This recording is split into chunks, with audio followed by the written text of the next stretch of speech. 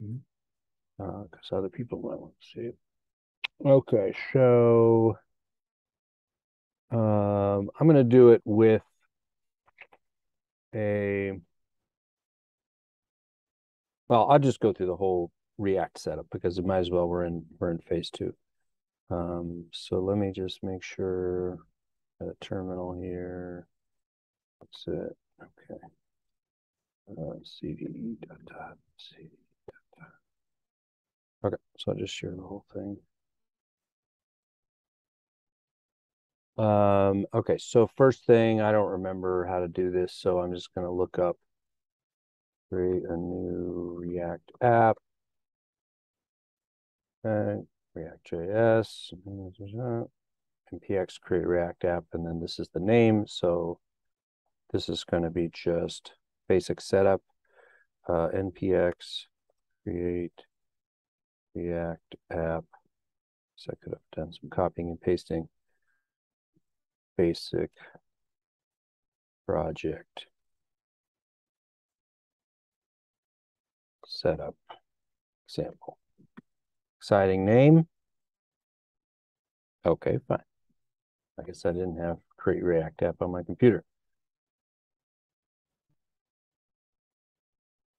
Okay, so this is going to create a basic React app, which will give me, which is the starting point for you, regardless. I'm not really focusing in this on what we're going to do with that because that comes in later. What I want to do is just get my DB.json working. So while it's doing that, I'm just going to look up JSON server. That's enough, probably. Get a full fake REST API, 30 seconds. Yowza. Okay. Install JSON server, create a DB.json, launch it. Boom. Okay. And I'm going to copy and paste their thing. I'm going to take out some stuff because this is going to have multiple routes, but I can at least show you what that looks like. But eventually, you're basically just going to have one set of objects. Okay. Oh my goodness. A couple of minutes. Well, here, I don't need to wait. Terminal. New window. Oh, it's working. It's fine. Forget it. Just wait here.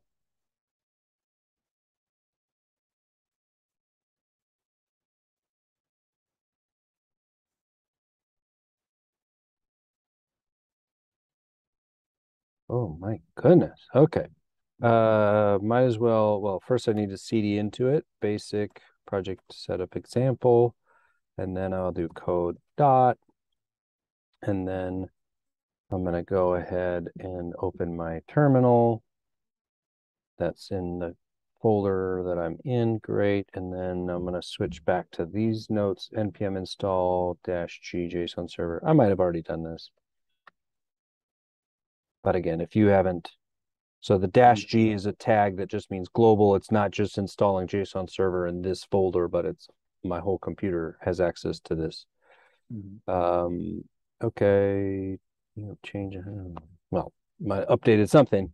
Okay, so now I am ready to just a quick point about package JSON, package lock, and the node modules. This file and the node modules are created from npm install. That's already happened because, and that's what took so long in the terminal. So this has already been done. It's ready to roll. In fact, if I do npm start, I think there's probably enough there to work where we're able to find, yeah, and it's got, so we have a React app that's working. This stuff is happening because of code that's already preloaded. So it's got to go to source, look at the app.js. This is the stuff that's making this happen.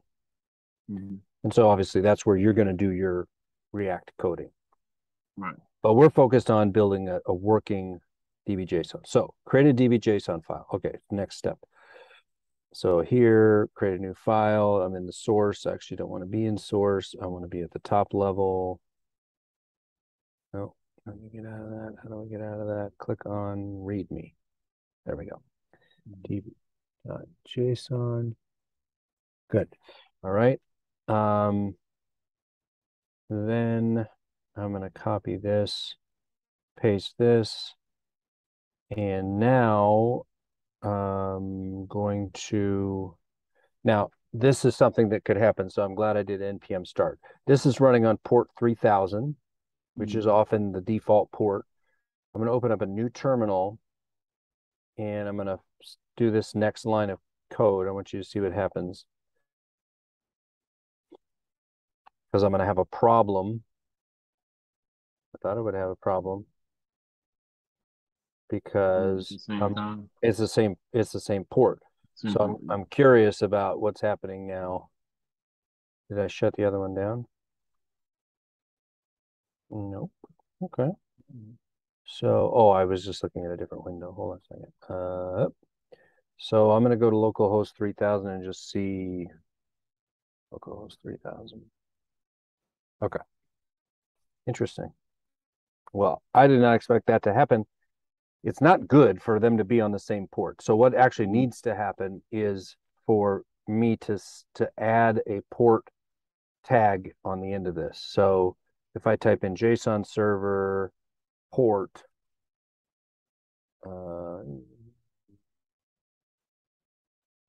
let's just go to this medium. That's the standard. Okay, look, this person was very lazy. Oh, no, they changed like very basic things. It's almost exactly the same as the documentation. Here we go. Dash dash port, whatever. So I can change my port. Let me shut down my Control C. And I'm going to do it again. Press up, dash dash port 3001.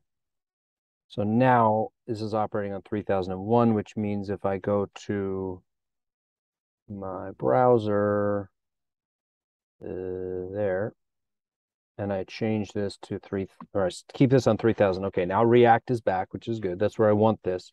And my backend, my DB.json is running on 3001. Now 3001 still brings me up a blank page because it's actually, that's not enough. I need to say 3001 slash whatever, and it post, comments, and profile are my options.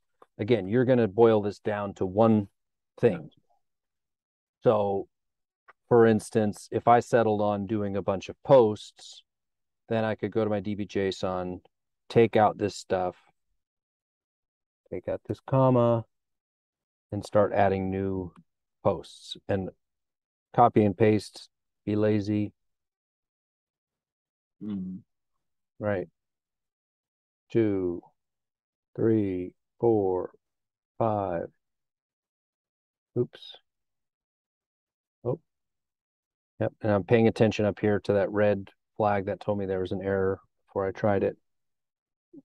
This is how you set up a server for yourself so that when you make your fetch, this is the very first thing that really happens as you start working. You set up your DB.json, you fire up the server, then you go and you make a fetch to the server, and then you load it up in state. So that's how you get the data so that you can do whatever you're going to do in your app. Okay. Gotcha. Make sense? Yeah.